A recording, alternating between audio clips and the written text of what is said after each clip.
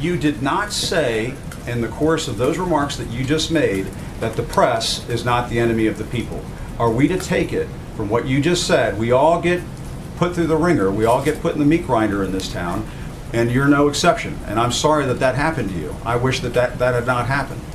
But for the sake of this room, the people who are in this room, this democracy, this country, all the people around the world are watching what you're saying, Sarah, and the White House for the United States of America, the President of the United States should not refer to us as the enemy of the people. His own daughter acknowledges that, and all I'm asking you to do, Sarah, is to acknowledge that right now and right here. I appreciate your passion. I share it.